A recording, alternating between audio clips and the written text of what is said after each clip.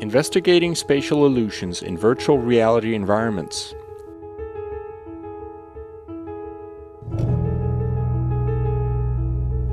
The purpose of virtual reality is making virtual experiences more like real experiences.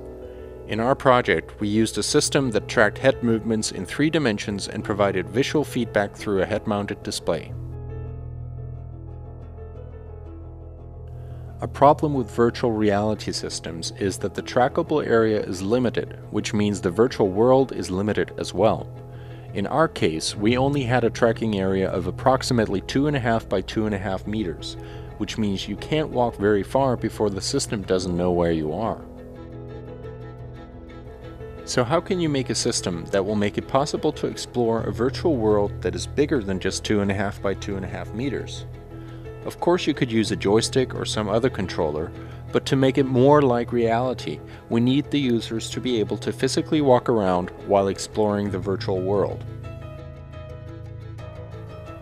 There are several techniques that can be used to make the walkable area larger in the virtual world than it is in the physical world. To preserve the realism, these techniques should stay unnoticeable to the user. For instance, a user can be tricked into walking in circles in the physical world while it seems as if he's walking in a straight path in the virtual world. The user could then be walking down an endless path in the virtual world. The problem is that this requires a tracking area of around 45 by 45 meters for the manipulation to stay unnoticed. We found 2 techniques that seemed like they could work in our 2.5 by 2.5 meter area. The first is called translation gain, and it simply moves you further in the virtual world than you move in the physical world. Gaining the movement with 1.2 means that if you walk 10 meters in the physical world, you have walked 12 meters in the virtual world.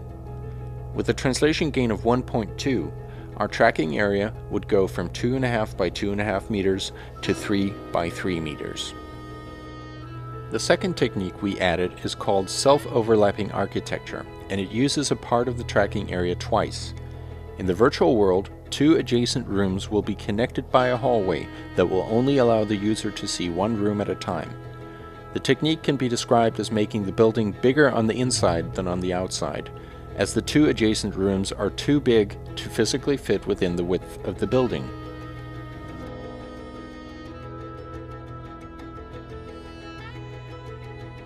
In our setup, a building width of 2.5 meters would allow overlapping rooms to be 1.67 meters wide, or 3.33 meters in total. Combining the self-overlapping architecture with the translation gain technique would allow us to create a virtual environment that was 3 by 4 meters large, which is 192% the size of the physical tracking area. The test we needed to conduct was to see if the 2 techniques really were unnoticeable to the users. We created 4 scenarios to test the effect of the 2 variables.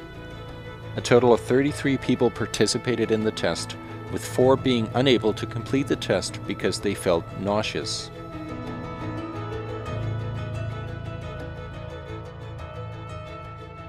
Measuring whether a person notices our techniques is difficult and introduces some uncertainty to the results of our test. However, we're quite certain that only 1 test participant noticed that the 2 rooms were overlapping.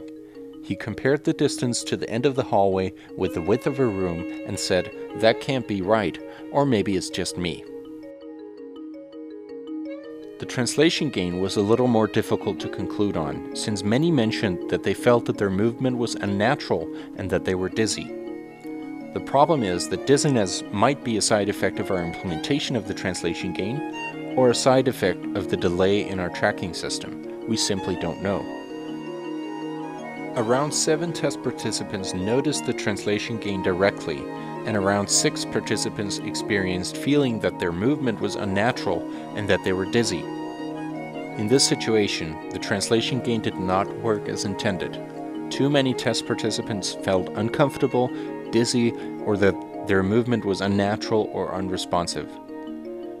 To alleviate this, the delay in the system needs to be reduced so the visual feedback is more responsive to the movement of the user.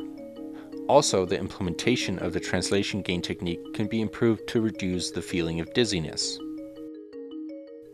Too many test participants directly noticed the translation gain by saying things like, "I'm moving faster than I should," or "My steps seem to be longer than in the real world."